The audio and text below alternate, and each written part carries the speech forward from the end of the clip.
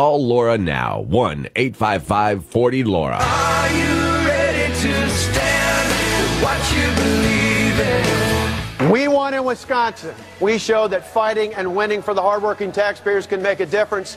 They want a fighter. They don't want someone that's going to fight just for the sake of fighting. They want someone who's going to fight and win every single day for the hardworking taxpayers. That's exactly what we need in this country going forward. That was back at his CPAC speech earlier this year. Scott Walker, the governor of the great state of Wisconsin. I'm here in Minnesota, looking out on beautiful Lake Minnetonka, not too far away from the governor's stomping ground. He joins us now here on the Laura Ingraham Show, a candidate for the presidency with a lot going on out there, not only in the polls, but international, domestic policy. Governor Walker, it is my pleasure to welcome you to the show. How are you? Thanks for having me back on. I'm doing well, and yourself? I'm doing very well. It's a beautiful day in the Midwest, and it was fun to hear that you were coming on the show. There are a bunch of new polls out. We don't live and die by the polls, but they're kind of instant snapshots. And 2 weeks ago, you were leading in Iowa, and you had a decent margin. Today, you're down. You've dropped to third place. Trump is up at 22, Carson at 14. You're at 9. What's happened? Oh, I think, well, as you mentioned, polls are snapshots. I used to run track, small town I grew up in, and ran the half mile, and there were always some folks that ran out a little bit ahead. In the end, the way I ran and won the races was by making sure I was in the first place when it came around to the finish line, which matters the most. But I think you see with both of those two, and even with the numbers across the country, I should say, with Carly moving up, I think there's a common thread there, and that is that people are so frustrated with Washington, particularly with even Republicans in Washington. Remember, a lot of folks said, hey, we know we have the House, but we don't have the Senate.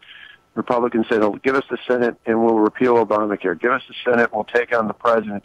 And I hear when I'm out around the country in state after state that people are frustrated saying, where's the bill to repeal Obamacare? Why is the Iran deal going forward? Why haven't they done anything about Dodd-Frank? You go down the list. And so I think it is a logical and natural reaction to say we're going to gravitate towards outspoken folks who've never run for office before or haven't held office before as a reaction to send a message to the politicians in Washington. My hope would be that people would see that I share that sentiment. It's why I came in 2010 and not just took on the Democrats. I took on my own party establishment and many in the Capitol who didn't want to change the status quo and fundamentally transformed our state from a conservative point of view. We fought, we won, we got results, and we did it without compromising. Now, with the rise of the celebrity candidate, Donald Trump, and I know you're someone who doesn't dwell on Trump, which I think is smart. But nevertheless, the country, we've become kind of an infotainment country where substance and serious issues get sidelined for the latest spat on social media. But nevertheless, showmanship and charisma does matter in politics. So how does Scott Walker, you're kind of a sober guy or a straight shooter, but you're not going to be on stage spinning tops and juggling fire. So how do you use your more even-handed personality as an asset in this very crowded field with someone like Trump in it? How do you emerge with the charisma that you need to build a movement that you need? I think it's consistency and rising to the occasion at certain moments. I think the consistency is that over time people are going to realize that with some candidates you're going to get one factor, from the others you're going to get consistent statements, actions, beliefs. And I think for us, the biggest thing I can do to break through all that is to remind folks, if you want someone who does more than just fight, more than just gets angry, someone who can fight and win, not just win 3 elections in 4 years in a blue state, but win in terms of, look at, in a blue state like Wisconsin, we've got almost every common sense concern reform. We didn't just take on the unions. We didn't just do right to work. We did pro-life legislation. We defunded Planned Parenthood. We did castle doctrine, so consistency is going to do it. We did right? it all. Consistency. Yeah, we did it all. Okay. And we did it without compromising. I mean, I think that's the key, is that so many people who are gravitating towards non-office holders, I think, are doing so because they want to send a message to all the candidates in the race that you better mean it. You better do something about it. And I guess for me, the way to break through is just to consistently come back and say, past actions are pretty good pretty good preview as to what someone would do as president, and we've done it, and we're going to do it. Yesterday, I had a couple of your friends on. I had Rand Paul and I had Chris Christie on the show. And Rand Paul comes on the show, and I like him very much. We come on the show, and he continued to swing at Trump. Okay, and that's fine. That's what he's decided to do. Chris Christie comes on, and he took on Bush.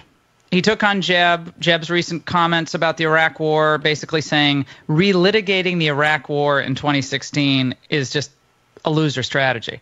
Chris Christie makes news across the country for that, because I think that touches a nerve for people who think, God bless the Bushes, nice people, but that is just going to get killed in a Hillary matchup.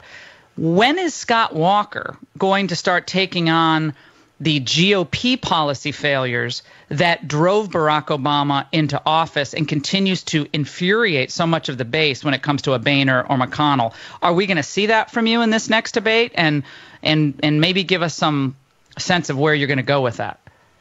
Yeah, well, twofold. One, you're going to see some of that more than just in the next debate. You're going to see it in the next week. When we talk about Obamacare, everybody talks about repealing it.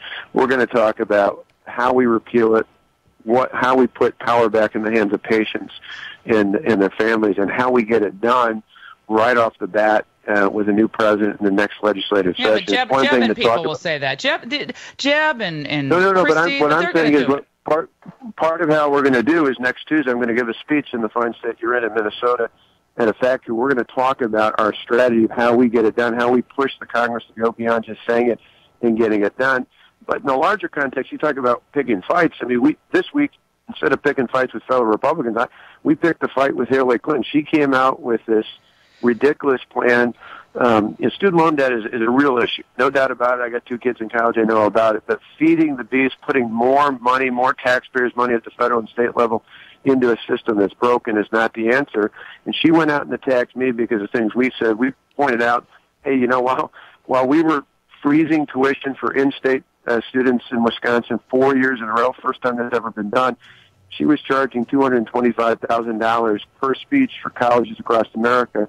On average, that could have paid off 7 student loans out there. So who's really fighting to help college students and their families afford a good college education? It's not by pouring more taxpayers' money in. It's by keeping the cost down first. But I want to have those fights with Hillary Clinton. I want to have those contrasts out there. Because Hillary Clinton would be worse than this president. I got it. Scott Walker here on the Laura Ingraham Show. I'd love to keep the conversation going, but we have a hard break, unfortunately. Maybe the governor will stand by with us. If not, we'll talk to him next time. Take a break. You made the right choice. The High Desert's right choice for talk. Talk 960.